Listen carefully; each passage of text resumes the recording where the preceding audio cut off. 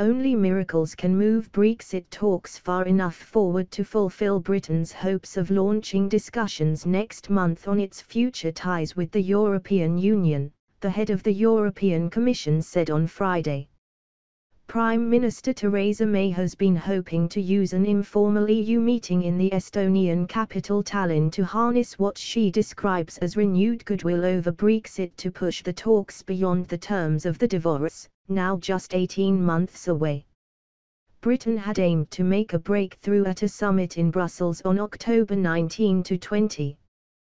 2 years have been set aside for the Brexit talks and Britain risks crashing out of the 28-state bloc without a deal on future trade terms come the 30th of March 2019. But Jean-Claude Juncker, President of the EU executive and long a bogeyman for Britain's vocally Eurosceptic press, said the first stage of talks on the rights of expatriates, the border with EU member Ireland and the financial settlement when Britain leaves had not gone far enough.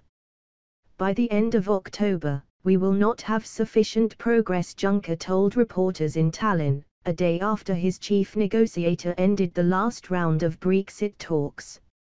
At the end of this week, I am saying that there will be no sufficient progress from now until October unless miracles will happen. His words were echoed by other leaders, with Dutch Prime Minister Mark Rutte also saying both sides would need a small miracle to move on.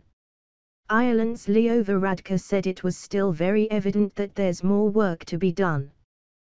Their words will be a blow for May, who wants to move quickly on to discussion of the future trade relationship and a transitional arrangement, part of the deal Britain says is needed before any kind of financial settlement can be agreed. After 3 months of talks which have become bogged down in a spat over the divorce bill, the British Prime Minister tried to reset the tone with a speech a week ago in Florence. She had hoped to speak directly to EU leaders and reassure them Britain was not picking unnecessary fights, going as far as to make concessions on the future role of the European Court and on the Brexit bill.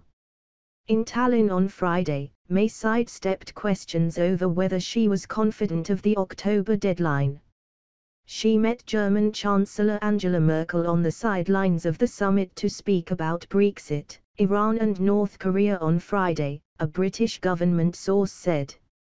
In an early morning visit to Estonia's Tapa military base, where 800 British troops are deployed as part of NATO's move to defend against a newly assertive Russia, May said Britain was unconditionally committed to protecting Europe after Brexit. By focusing on defence, May wants to show that Britain has something to offer its European neighbours.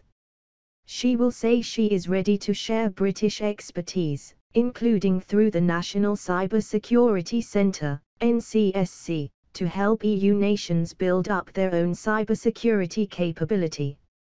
That, she hopes, could bolster her argument on the Brexit talks, and coax the EU into making concessions. A week ago I gave a speech in Florence which set out how we have made good progress so far. I thought we could make further progress and moving on to looking at the future deep and special relationship and partnership that we want to build with the European Union when the UK has left the EU, she told Reuters after meeting the British troops.